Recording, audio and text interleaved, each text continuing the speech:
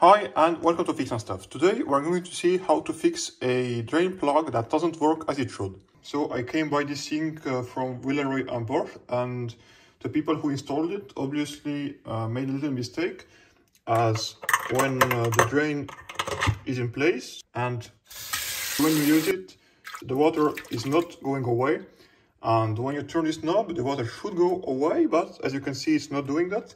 But after inspecting the drain for a bit, I found an easy way to fix it. And here is all you need to do. Basically, you need to locate this screw on top here and turn it counterclockwise, so it becomes bigger. It comes out of the drain. And then there is this little nut. You need to turn that one too, so it's flush against the drain. And we'll have to do it again, as with one hand it's a bit hard. So yeah, you should get something like this. So the screw is now much further away from the drain. And now when we put it back in place, and we close this and let the water run, as you can see, water is escaping nicely. And now when we do it like that,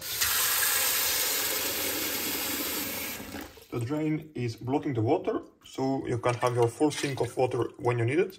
And then by simply turning the knob, the water will escape like it should. So, I hope it helped you. If that's the case, please leave a like and subscribe down below. Thank you for watching, and I will see you in the next one. Bye bye.